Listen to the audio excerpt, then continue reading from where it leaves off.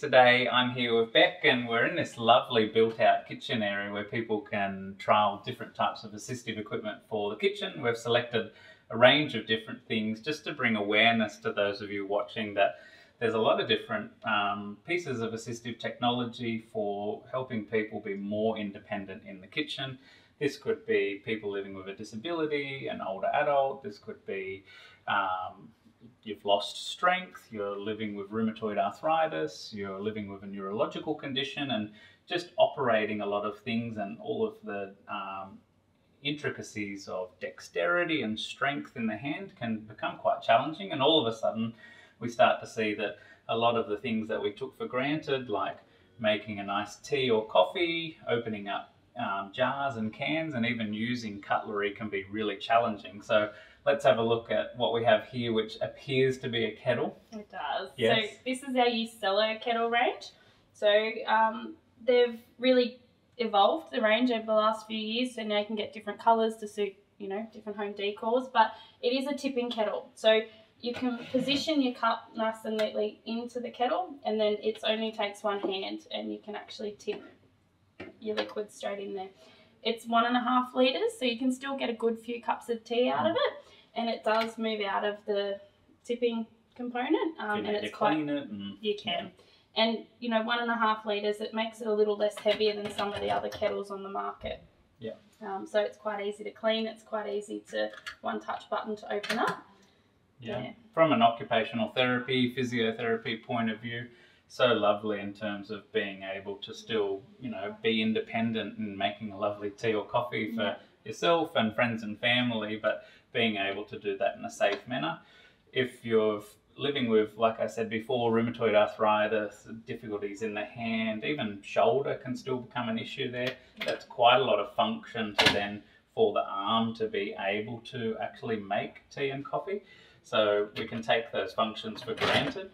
And it's just wonderful to have such so much ingenuity in being able to use something like this in the home environment. So some other things that we've got here is our one-touch can opener. One-touch can opener. So this little device here, it's as simple as putting on top of a can, pressing the button, and you can hands-free. It'll just work its way around the can, leaving a nice smooth edge on the can, and when it's finished you'll hear a click and you can lift this up and the lid will come with it. So you don't even need to hold it on, you don't need to force it on there, you literally just need to sit it on the edge of the can and it will manoeuvre itself. Brilliant. We'll have a look at an example of a jar opener in a moment, but also wanted to highlight two other pieces.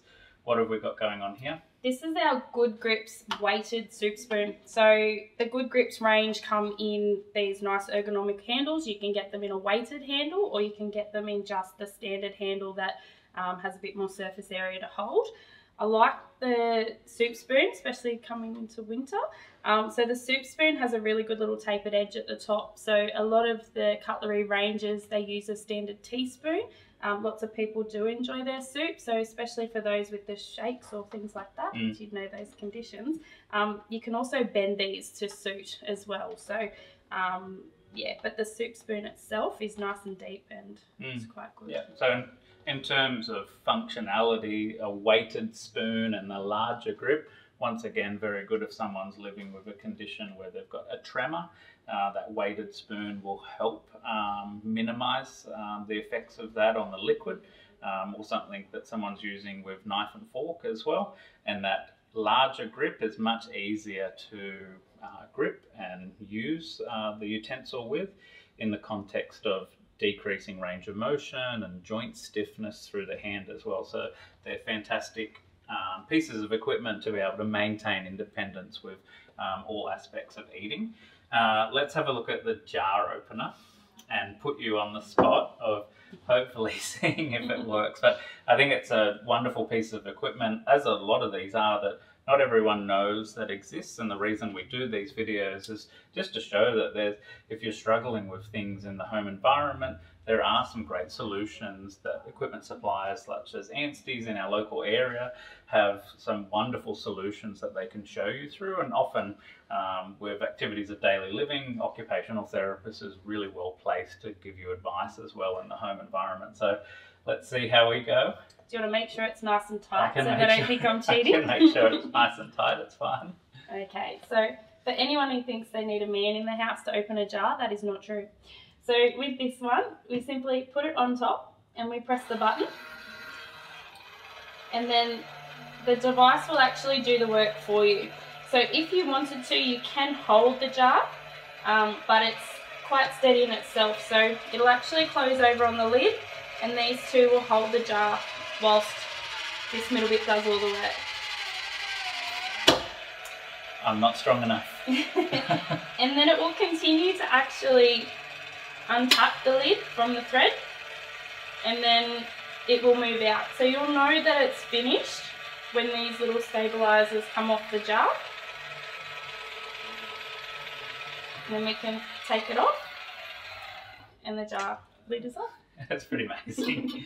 Yeah, I just love that there's some really low cost, low risk items of assistive technology available to everyone in the community now to remain independent at home in the best way that they can with all of these wonderful devices. So change can be confronting in your life, and if you're thinking about, you've lost some independence, just know that there's wonderful people out in the community, equipment suppliers, health professionals that can help you find some of these solutions to maintain your independence. Yeah. Wonderful. Thanks so much. I'm glad it worked. Thank you.